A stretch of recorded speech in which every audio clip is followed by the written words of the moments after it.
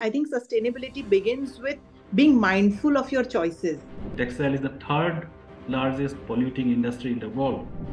Targeting the root cause, why people are overbuying it. So the root cause is basically fashionable products. Most of the Khadi sector use yarns below 40 counts, and most of the textile producing machines are designed for cotton or polyester or viscose.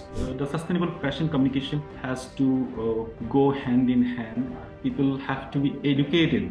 All the brands, world over brands, are coming into the Indian market. The Western market has been saturated. So now why cannot we create a brand in India itself? Khadi, you have to make little bit fashionable. Maybe eco-prints is wonderful. The world population is 7 billion. How are we going to be sustainable if we only export?